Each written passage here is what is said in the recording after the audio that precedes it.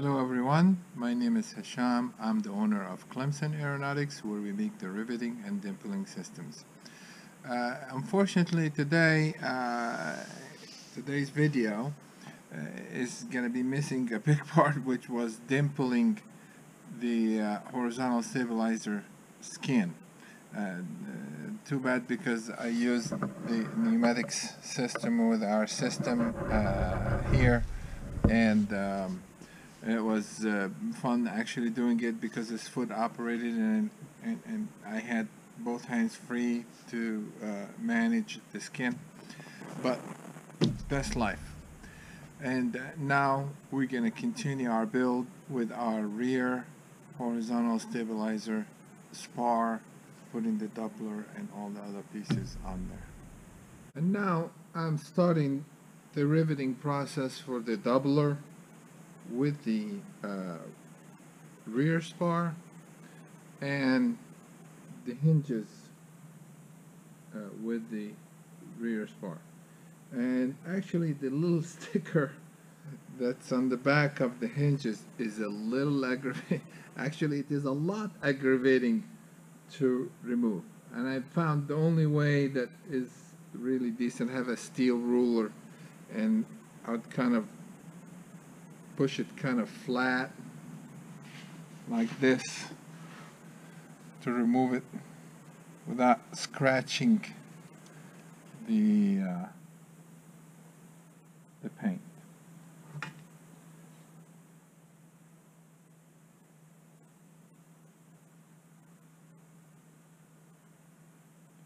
After I move half of it, the other half comes out a lot easier. One of the things that I like doing also is when I line up my hinges with the spar, I try to put my number 30 drill in there to line up also a little better before I cleco it in.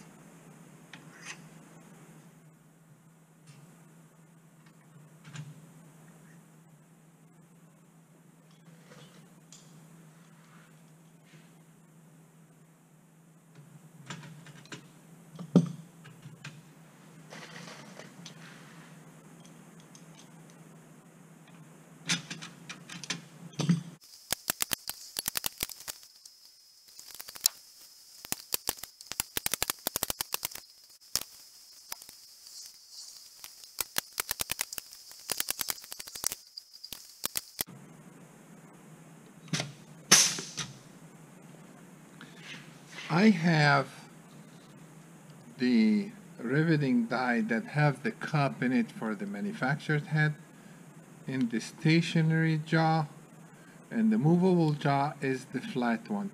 That way I can hold it in place. When I push the trigger, the movable jaw does the work for me while the other one is steady. And of course, to remember to mark the holes that is not to be riveted in the center here. So I am set to rivet the 470 rivets, and there is here in the the doubler, there is only 2 rivets that is flat head rivets that's going to be riveted with flush on this side. When I get set up for that, I will do them, but for now I will be doing the elevator hinges right here. And I just discovered something that really silly. I put the elevator hinges on the wrong side. These are supposed to be on the other side. Thank God I didn't start riveting. So I'm gonna flip them over to the other side and start riveting them. Mistakes will be done, and hopefully we'll correct them before it's too late. Now it's time to rivet the elevator hinges into place. Of course, we have to note that this rivet is a little bit shorter than the rivet we used on the doubler, because the doubler is so thick and the hinges are so thin. So this one is a 4-5 rivet.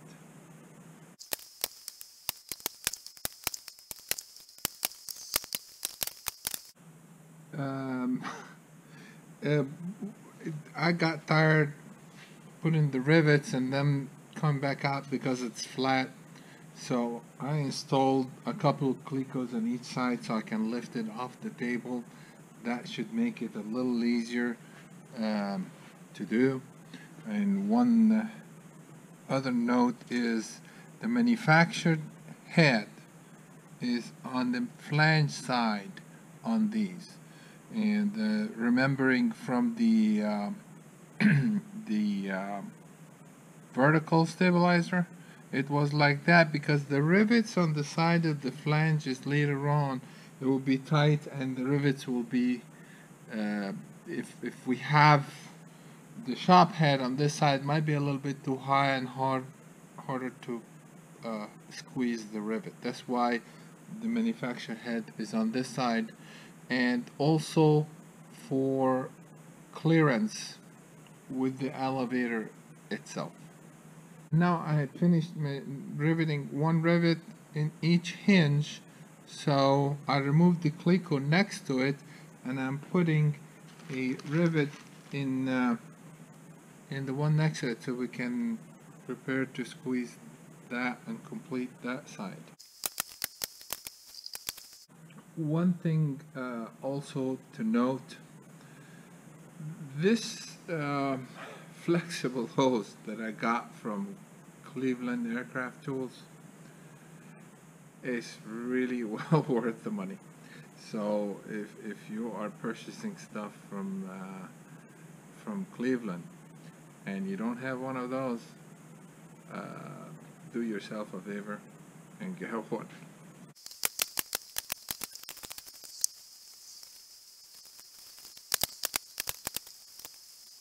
Now the flathead screws that's in the middle there, there's two of them that goes underneath this. It is a 4-6 and it's in bag 1906, and this was set up for something different, so I have to change my setup and come back to rivet this one.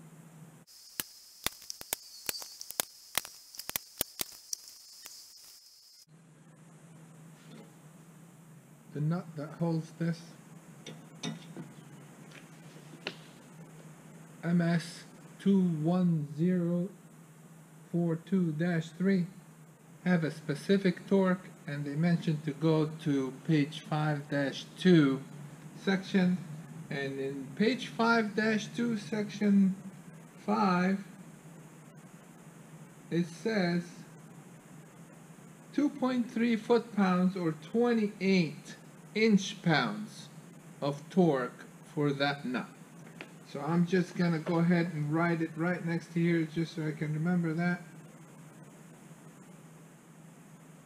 28 inch-pounds.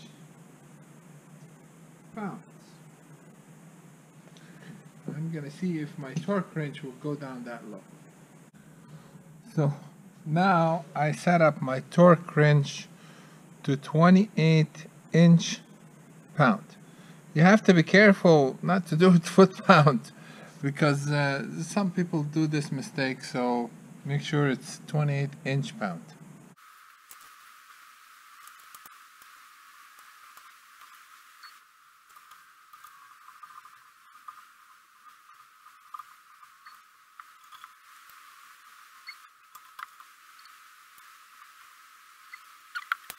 Again, the torque on these nuts doesn't take very much to exceed.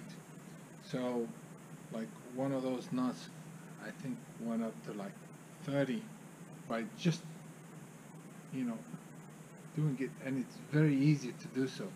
So be careful with that.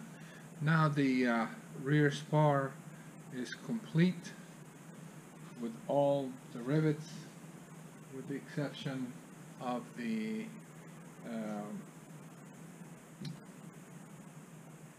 ribs, and I guess we'll call it a day.